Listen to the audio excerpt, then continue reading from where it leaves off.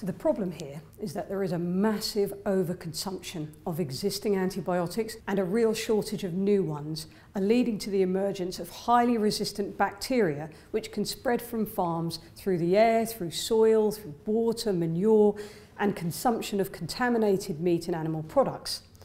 So then you've got antibiotic resistant infections already spreading globally. So if urgent action isn't taken, there is a real danger that antibiotics will no longer fight what are commonplace bacterial infections like pneumonia or tuberculosis. Half of the antibiotics produced globally and used in agriculture are there for animals to grow faster or used prophylactically to prevent rather than treat disease. And despite this worldwide concern, the real worry is that antibiotic use in agriculture is actually set to increase by 2/3 by 2030. So this problem is only going to get worse, not better. Already, national governments are taking action and trying to work on dealing with tackle the overconsumption of antibiotics, and they're doing it through health and public policy and agricultural policy work, and that's fine, and it's important. The World Health Organization is working on organising an international coordinated effort, a response through a global action plan on antimicrobial resistance. And in fact, in September in New York, there is a UN high-level meeting on exactly this subject. Our concern is it's just not moving fast enough. Government action alone is just not enough to deal with what is really an urgent global issue. So what we want to see is multinational food chains, these large businesses with global supply chains. They're in a position to drive these changes even faster than legislation. And that's why CI has been calling on Kentucky Fried Chicken, Subway and McDonald's to make global time-bound commitments to stop the use of antibiotics in their poultry and meat supply chains.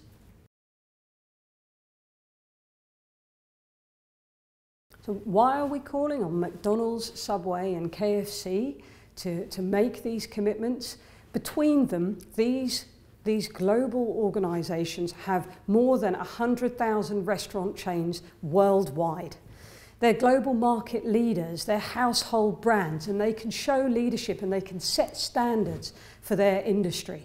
Now, if you look at McDonald's and Subway, and we took a close look earlier this year, they have made some commitments to reduce the use of antibiotics in supply chains in North America, and that's a good start, and we applaud that. So they can take action, and they are interested in these issues, and they should be, given that they are global brand names. But this is a global public health crisis, and antibiotic-resistant bacteria, they don't respect national borders. Reducing the use of antibiotics in supply chains in North America just isn't enough. Reducing it in a few countries isn't enough. These three chains need to make global commitments to really deal with this issue. So Consumers International and its members have been publicly calling for international action on tackling the overuse of antibiotics since 2014. And consumers themselves are waking up to the dangers posed by the consumption of meat from animals that are routinely given antibiotics. Consumer groups have a really important role to play here in encouraging consumers to question the safety of food produced from meat of heavily medicated animals, and through that to use consumer power to drive change from global restaurant chains who could use their supply chain commitments to make a fundamental difference to this urgent global issue. CI wants Kentucky Fried Chicken, McDonald's and Subway to make global time-bound commitments to end the routine use of antibiotics important for human medicine across all meat and poultry supply chains. This year, Consumers International's World Consumer Rights Day saw 75 of our members in 60 countries taking action to call for this change. And they were petitioning, they were doing marches, targeted social media activities, all to get the attention of these global chains who can do something about this issue quicker than legislation.